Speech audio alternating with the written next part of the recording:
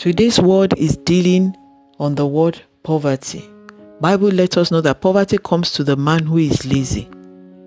It is not the portion of any of God's children to be poor.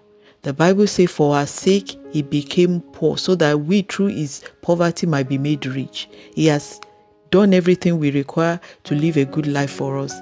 On the cross of Calvary, he said it is finished.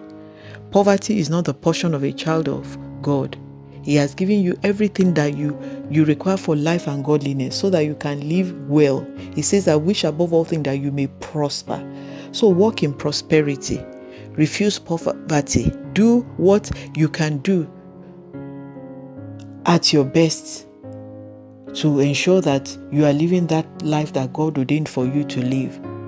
Don't be lazy. You have a skill, a talent that is special to you, that can cause you to be who you want to be, that can fend for you. So get going. Put your best in what you are doing, so that poverty is far from you. And the Bible says that God will supply all your needs according to his riches in glory by Christ Jesus. He will supply. He will definitely supply if you get going, putting your hand to work, and he will bring the blessing.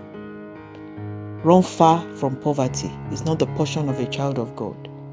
God be with you. Stay blessed.